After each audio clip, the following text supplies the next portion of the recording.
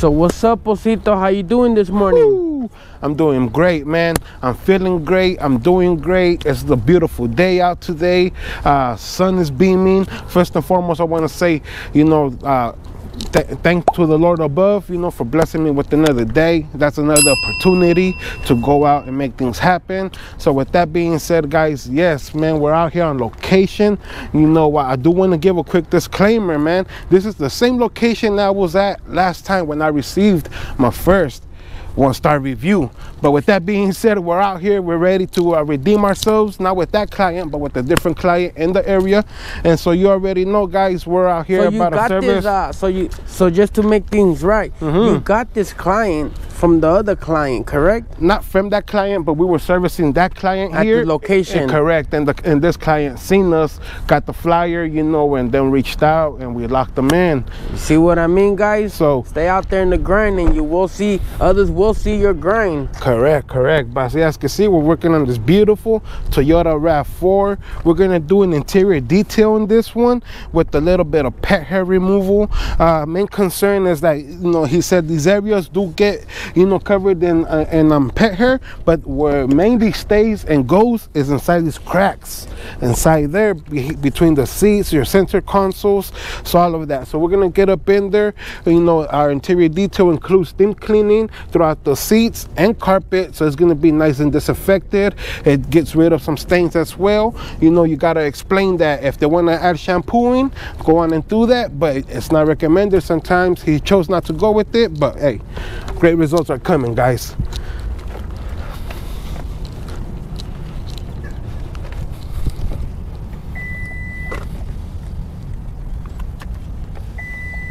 So mainly these areas are the ones that are so embraided with hair that, you know, they call us because they want the best services. And now here, when you go to a car wash, they're not going in there. They're not getting those little locations.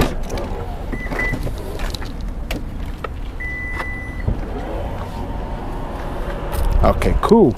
So now, guys, what we're gonna start doing is we're gonna start setting up, you know, setting up our stations. As you guys can see, there's a lot of debris right here. We don't want to take none of that back into the car, so I'm gonna just do a quick blow and then we're gonna get started. So let's go.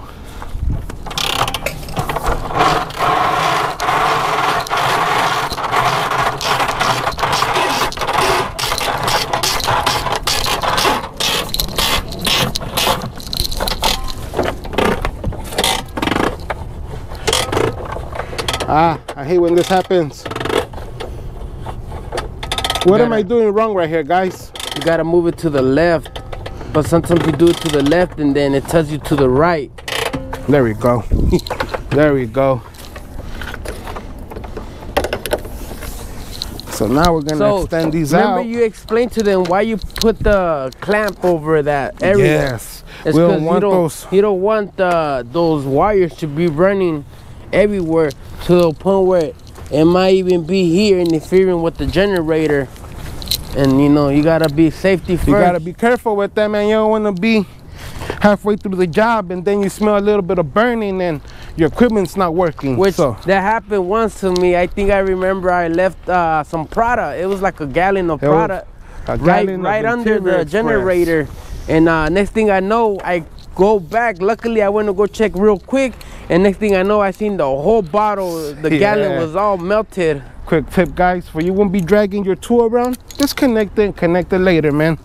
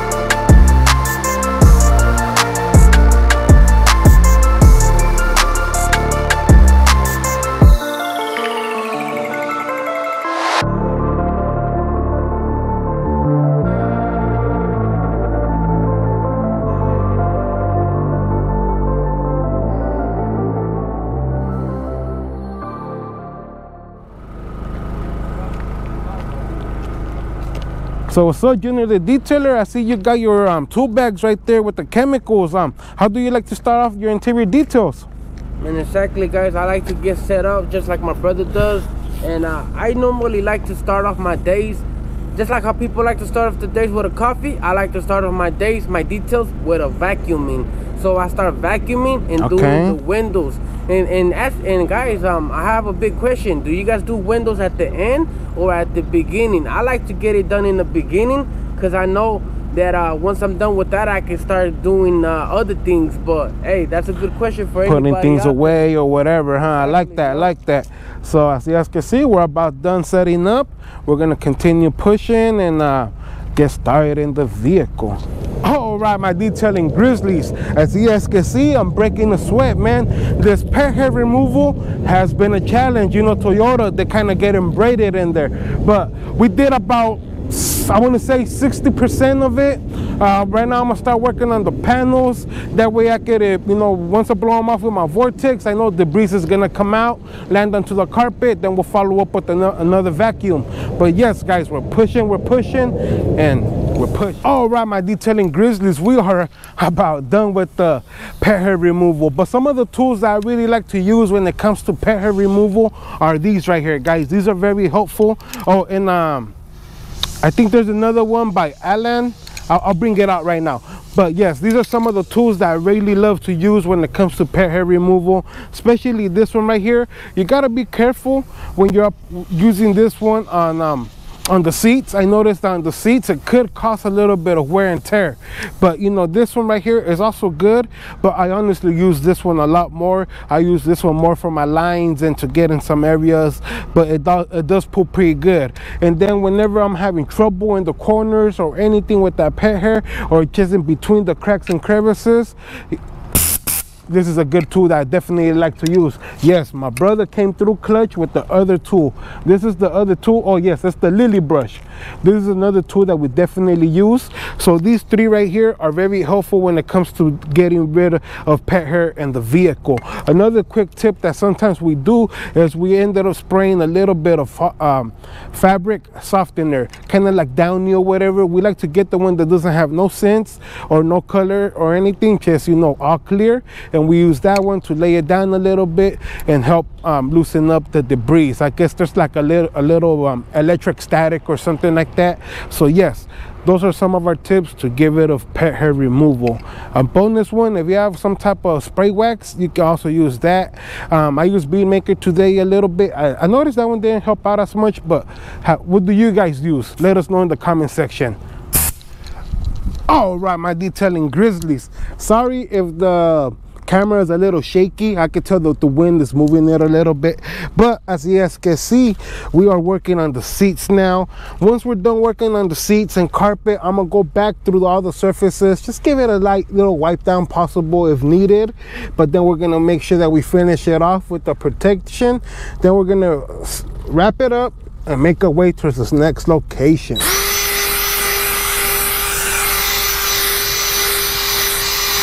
As you guys can see, we are using the Threesome today by Double Black Rainy Collection PNS.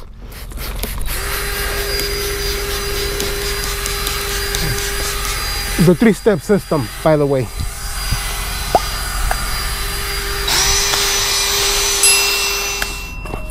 When I'm working with the Threesome, the 3-step system, you know, I like to be patient, right? I like to work section by section. First I'll go through with my Terminator, then I'm gonna follow up with my carpet bomber, and once everything's all said and done, don't forget your finisher, man.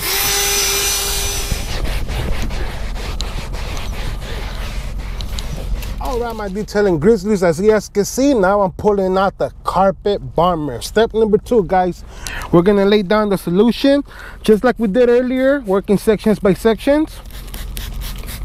I find it better like this. You get better results. So now we're going to repeat the same process, guys. Attack it with the drill. Once we're done attacking it with the drill right here, we're going to pull out the steamer. We got that baby ready to go when she's super hot. All right, my detailing grizzlies, now that we took care of step number 1, step number 2, we're gonna follow with our steamer. Quick tip, what I like to do, especially with the metallic, for you won't get your rag all wet, is just remove the tip, hit the button. Now you got some fresh steam. Now you can connect it, and that doesn't get your towel all wet and stuff.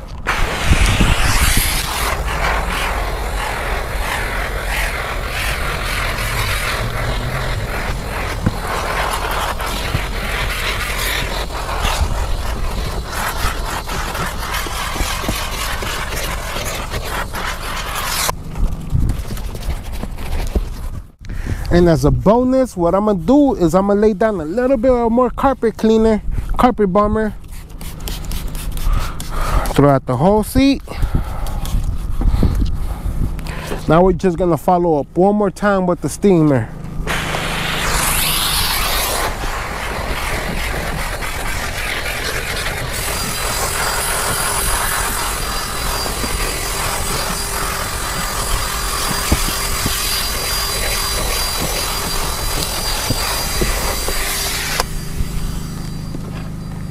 Sager, almost there. We did fall a little bit behind just because of the pet hair remover. But, huh? No, just take your time. No worries. Thank you, sir. Right now, we're just working on your seats, and then we'll move down to the bottom of your carpet as well. Take your time, okay? Thank you, sir. How you doing? A pretty good day? Good. How about you? Oh, you know what? It's a beautiful day. I enjoy this weather today. It's really good, right? Yeah, yeah. I was thinking about just getting out here and then just take some sun because I've been in my room for too long. Yeah. Good for your health. Correct, correct. It's always good to step out and stuff like that.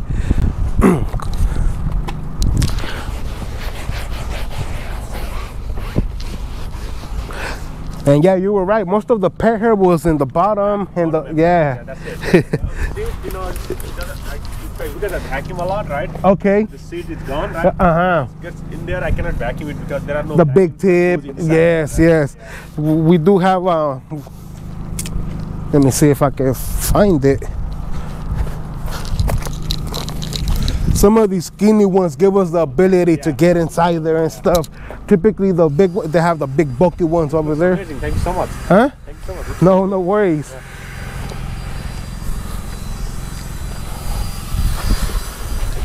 I'm gonna lay down my finisher now, right here.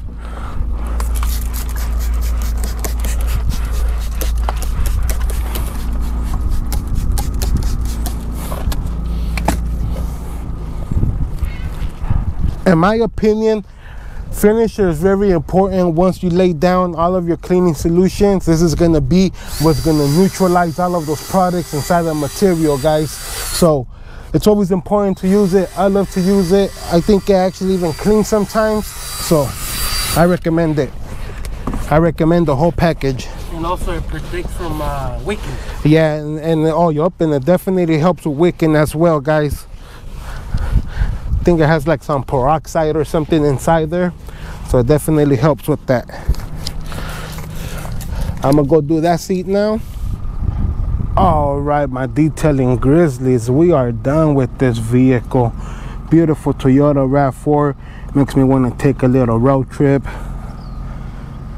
As you guys can see, we make sure to get rid of all that pet hair, leave it nice and clean.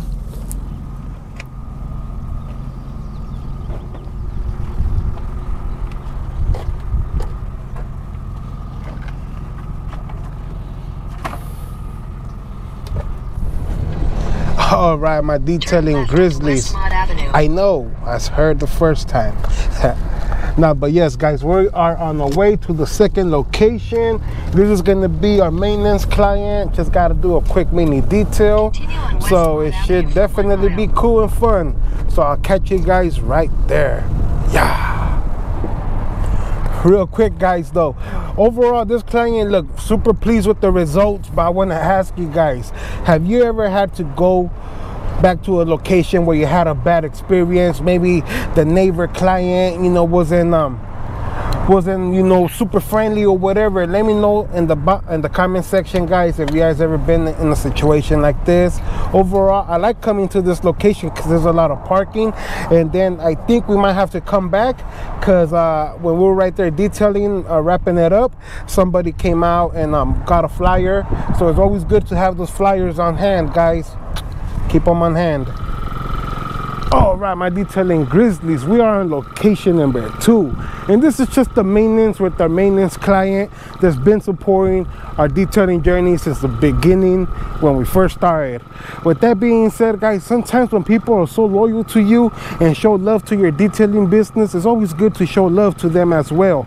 Like I said, this is one of our clients that we maintain bi-monthly and if not monthly, you know. And so last time when we were out here about a month ago, it was at the end of our day. We were about to wrap it up, and so what I ended up doing is I ended up adding an extra layer on the house of our spray wax to the paint, right, to keep it protected and to make it easier for us to maintain this vehicle, you know. So with that being said, guys, it's not a bad idea to sometimes, you know, throw something into the house, you know, throw something for free on the house to your client. You know, at the end of the day, it does provide value, and you know, they're pleased with the results and stuff like that, so they're always retained back to your business. With that being said, guys, I think I'm gonna wrap up this video right here just because my mic's about to die. So with that being said, guys, remember, every day is a blessing and every struggle is a lesson, so don't be stressing. Yeah.